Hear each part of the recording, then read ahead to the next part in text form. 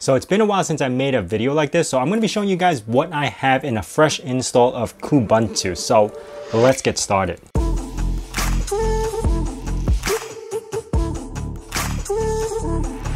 So for the past couple of weeks, I've actually been very busy with personal stuff. So I haven't had a chance to really iron out some video ideas or put down what I want to do, but I have been working on some side projects along the way, namely this laptop. This is by far one of my favorite laptops. It still is. I bought this in 2018. It's a Lenovo IdeaPad 530S, and it weighs just about 3 pounds with about a 5-hour battery life, fast charging, NVMe. It's got a i7 8th generation with MX150 NVIDIA GPU in here. So it's got the Intel and the dedicated graphic card. So with that in mind and said, this is like my favorite laptop. The way it's built, how light it is, the thin bezels, like everything about it. I actually have more videos about this laptop, but yeah. So the most recent change I did to this laptop was upgrading the RAM to 16 gigs, adding in a 1 terabyte hard drive, replacing the battery to a brand new battery because the old battery was just dying, and replacing the keyboard because the keyboard actually, one row of keys wasn't working. Anyway, I did spend a decent amount of money trying to get this back up to date instead of trying to buy a new one, but I really do like this laptop. I haven't found one that kind of like suits this. I do have a newer laptop. I have an Alienware, but you know what? That's more of a gaming PC and it's heavy, so I'd rather just carry this around. Anyway, with all those updates installed, I did do a fresh install of Kubuntu. Originally, I was going to use Manjaro, but Manjaro doesn't like to play nice with prime GPUs like this, where you have Intel and NVIDIA back to back. It's just not nice if you want to use both the graphic cards at the same time. So that's why I decided to use Ubuntu. So here we are on my desktop. This is stock. I haven't changed any themes yet, which I plan to in the future, and I'll probably make a video because I haven't done a theme video in a while. But I do want to show you some of the things that I did do.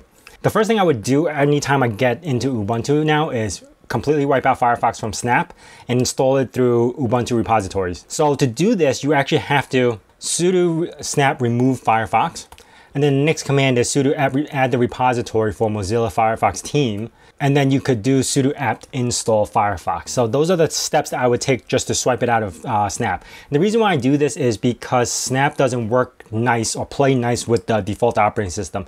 Anytime that I needed to install KeePass or video downloader or something that needs interface with the actual operating system, it will not play nice and you'll have a hard time configuring it. I mean, you can configure it to get to work, but it doesn't play nice. I generally just wipe out Firefox and install the Firefox from Mozilla team instead.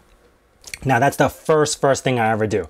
The next thing I like to do is install Flathub. Flathub is way better than using Snap. I generally try to get everything off Snap and switch over to Flathub because it gives me the latest versions of software I need, and it just works better. So I switch over to installing Flathub by using this command. And what's cool is after you install Flathub, you can actually go over to kde.org and you could download the backend, so Flatpak Discover backend. This will allow you to search for programs right from the Discovery store, which is what I've been using. So anytime if I want to look for something like, well, here's another program that you should install once you install Flatpak, which is called Flatseal. And this allows you to manage all the Flatpak permissions and add stuff with a GUI interface, so it's much easier. So I would use Flatseal, and here you go. You can actually install Flathub packages. And if you wanted to look for something that's, say, Lutris, I could click here. I have Lutris installed, but not through apt. I actually have it installed through Flathub. And you can see if I switch the sources, it knows that it's already installed through Flathub and Ubuntu. How to enable this is after you install that little backend, you go over to settings, and you could actually add the Flatpak repository over here. Now you can make this as default. Right now I have my Ubuntu default source. If you make this default, then you would see the Lutris pop up as installed already, not like how it was before. So it all depends on what you're using it for. If you're going to use more Flatpak packages, then I would change that to default. Next thing I have installed is what I just showed you, which is Lutris. This is by far the only program that I would really use to install any Windows games.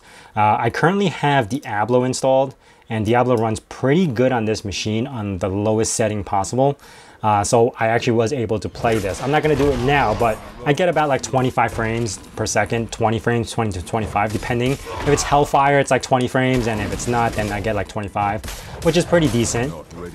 And I will just group this category together because I will also install Steam. And Steam's another one that I play games off of, and I was able to play a decent amount of games, older games, because it's an older GPU. So those are the other two things I would install. Now, the most recent thing that I switched over to using, which if you've seen previous videos, I used to love using Gigolo, which is an application to allow you to automatically mount network shares. But because KDE uses their Dolphin file browser, and it doesn't use the standard mounting the network share to a specific folder, like GVFS on GNOME, I need that structure to be built so I could actually use my DaVinci Resolve. So what I actually use now is something called SMB4K. And if I was to mount something, which I don't have it auto mount just because if this is mobile, I don't want it to mount to my network share when I'm not even in my own network. But if I go over to bookmarks, I can mount to my nasty thing. And over here, I could just open with File Manager. And it'll bring me right to my folder, which is home, done, SMB4K, nest, and then it mounts it directly to a specific folder. This way my editing software could be used to reference this folder. So SMB4K is another one that I use for network shares. It actually has other stuff too, but I'm just gonna leave you off like that. And last but not least, something called Quickemu GUI. Well, it's not, it's called Quick GUI or Quick GUI. And this will allow me to install VMs on a flash. Like I could just click it, it'll download everything and install the VM for me. I don't have anything installed as of yet. I do plan to install Windows 11 on here just in case, because there are particular times where I do need the operating system to work, or software that only works with Microsoft and I can't get it to work with Linux. I will have a VM in the background to be able to do that. So I do have a video on Quickemu, which I'll leave a link over here, going into detail about the software, which you can actually even install Mac OS using this. So yeah, I'm gonna leave a link to that right over here. Otherwise, this is the base install programs that I really just need generally to get it up and going, which is still not all the software I install because I still didn't talk about my remote desktop sessions that I use, notepad programs that I use, something that I would dig into a little bit later, but this is the base setup that I've been using for the past week and a half. In the future, I'm going to be theming this. I do like to theme my laptops to make it look really flashy and stuff. So I'm going to be doing a theme and maybe I'll make a video about that.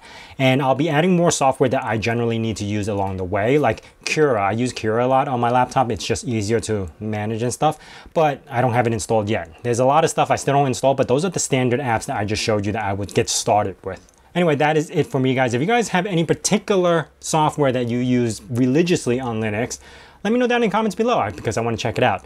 And if you guys are new to this channel, consider subscribing and also hit that bell notification icon so you know when the next video is going to be out. And as I say in my nerd cave, hack till it hurts.